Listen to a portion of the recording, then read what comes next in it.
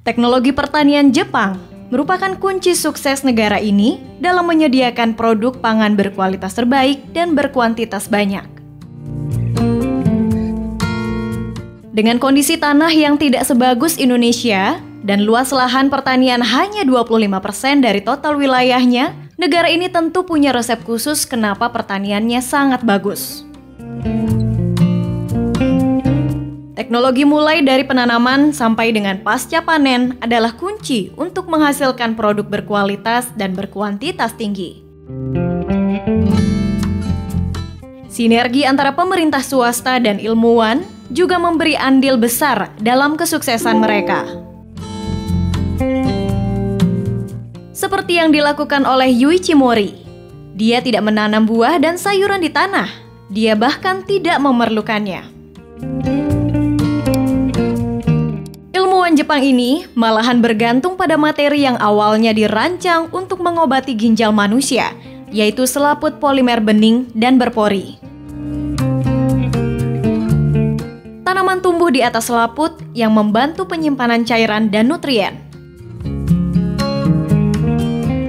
Selain memungkinkan tanaman tumbuh dalam keadaan apapun, teknik ini menggunakan air 90% lebih sedikit dibandingkan pertanian tradisional dan tidak lagi memakai pestisida karena polimer menghambat virus dan bakteri.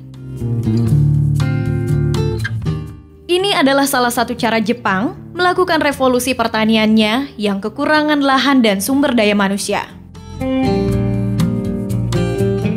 Perusahaannya, Mobil, memiliki hak paten penemuan yang telah didaftarkan di hampir 120 negara tersebut. Hal ini menggarisbawahi revolusi pertanian yang sedang berlangsung di Jepang. Lahan diubah menjadi pusat teknologi dengan bantuan kecerdasan buatan, internet, dan pengetahuan tercanggih. Kemampuan agroteknologi untuk meningkatkan ketepatan dalam mengamati dan memelihara tanaman kemungkinan akan berperan penting di masa depan. Metode budidaya seperti yang dikembangkan Yuichi Mori telah digunakan di lebih 150 daerah di Jepang dan tempat-tempat lain seperti Uni Emirat Arab. Metode ini terutama penting dalam membangun kembali daerah pertanian Jepang Timur Laut yang tercemar berbagai zat dan radiasi dari tsunami setelah gempa besar dan bencana nuklir pada bulan Maret 2011. Tidak hanya itu, pemerintah Jepang saat ini memberikan subsidi bagi pengembangan 20 jenis robot yang mampu membantu berbagai tahapan pertanian, mulai dari pembenihan sampai pemanenan berbagai tanaman. Bekerja sama dengan Hokkaido University, pabrik mesin Yanmar misalnya, mengembangkan traktor robot yang telah diuji di lapangan.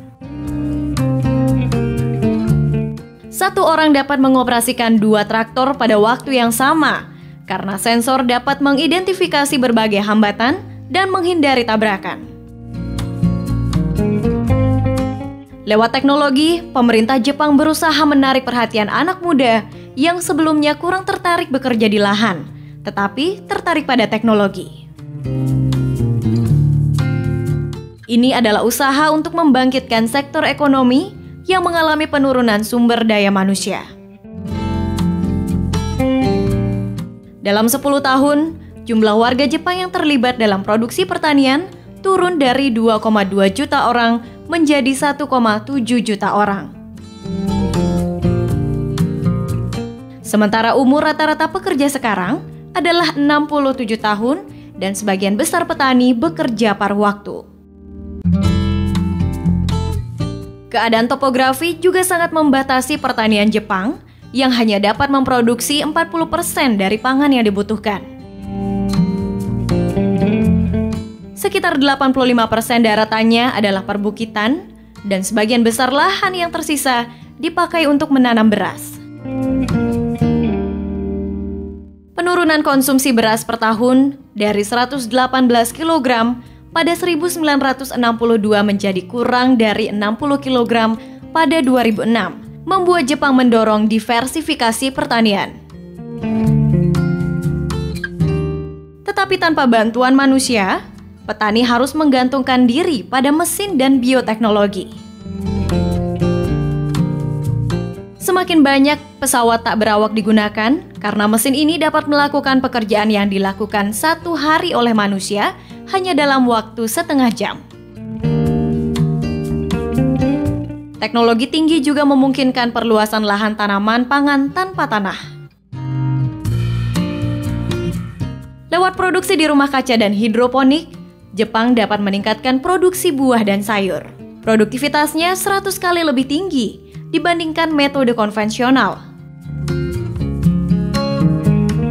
Lewat alat sensor, perusahaan bisa mengontrol cahaya buatan, nutrien larutan, tingkat karbon dioksida, dan suhu. Pasar hidroponik saat ini senilai 1,5 miliar US dollar atau 21 triliun rupiah di dunia. Tetapi perusahaan konsultan Allied Market Research memperkirakan angkanya akan berlipat lebih 4 kalinya pada 2023. Tujuan utama Jepang merevolusi pertaniannya adalah untuk memperbaiki keamanan pangannya sendiri.